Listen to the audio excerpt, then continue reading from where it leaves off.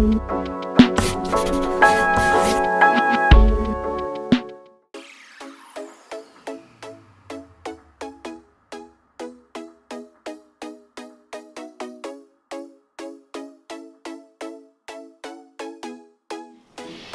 today we are live in the Fifth Avenue Club with Ashley Stark, Creative Director of Stark Carpet. We are so excited to have Ashley back with us, and especially at Saks. How much fun have we been having trying on great fall clothes. Thank you for being here. Of course.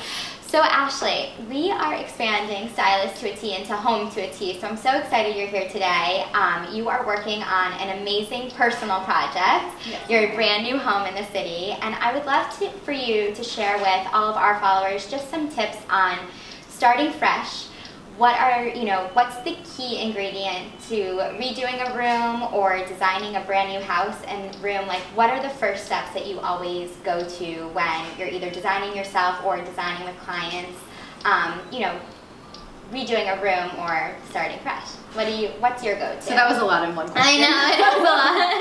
But my go-to is always start with inspiration. Okay. Go on something like Pinterest, pull from magazines, and get a sense of the feeling. Are you going modern? Are you going traditional? Are you going transitional? Do you want to mix Scandinavian? So that's a clear place to start. And then sort of a color palette of what you want throughout the house. And then I like to start obviously with the rugs, because I think it's much harder to find a rug than it is to find fabrics. Right. And that could be like your big anchor piece. So you find a fabulous rug, and then you can go around to the fabric showrooms and pick different swatches and throw them on the rug and see what works and what doesn't, and then find the couch and you find the big fabric to go on that, and then the wallpaper to pull it together, and then after that then I would go for like lighting, smaller pieces like the coffee table and the chairs and the accessories, but start with the biggest pieces. Right, which is typically your rug. And are you feeling more today, are you seeing more bold colors, more neutral colors? What's kind of been trending in the whole interior? It's such a mix. I feel like color has really made a comeback. People are using a lot of like emerald green and navy blues and blush pinks, but the grays and the neutrals are really that's what they want in their home, and I feel like it's really easy to live with. So I still see that as much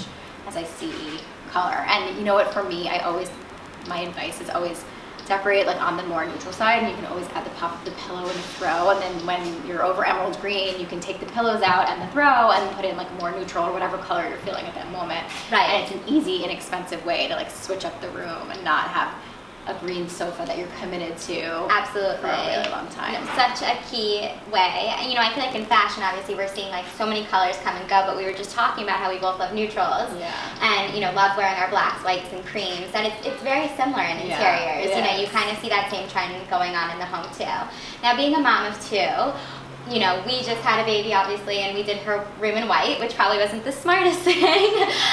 But what would you suggest for new moms, having rooms, or not new moms if they're redoing their house? Just what color palette would you suggest for kids' rooms?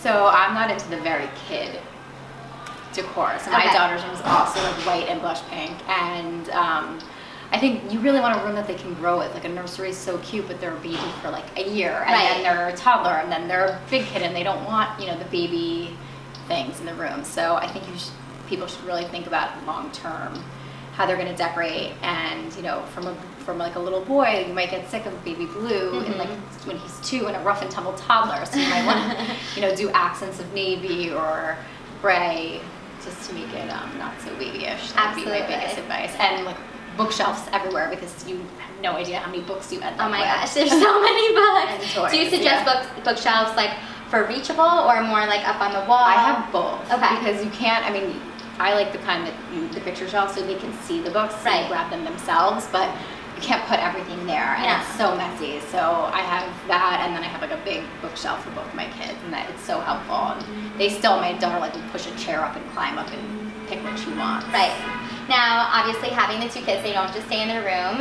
So what kind of furniture, what kind of pieces have you been gravitating towards, for your home, your new home, like that you think are very chic and trendy, but also are durable for kids?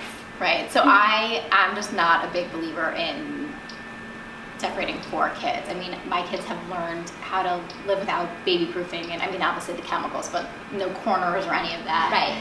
I just want to use such delicate fabrics, but other than that, the upholstery is the same. Right. And you know, you wouldn't want to do something with very sharp edges, but other than that, I feel like the kids, they really learn, and you know, maybe make her living room like a little bit more formal and a little bit nicer, and then the rest of the house, they should be able to navigate. Absolutely, you just have to teach them at a young age, right? What is off limits? Yeah, don't touch the accessories. Exactly. Now, as we are into fall and almost winter, are there any things that you do in your home to kind of change the mood? Like, do you change your different throws or anything, like depending on the different seasons in your home? Yeah, I definitely do. We put out a lot of the chunky knit throws everywhere, and some of the pillows we change, and like I like to throw like the Flicati fur rugs down on top, so cozy, and layer on top. Yeah, definitely gives it like a feeling of warmth. Right.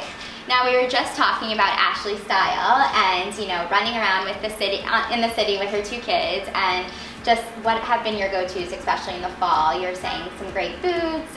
You know, she does work full-time, and she's a mom full-time, so she's a lot going on.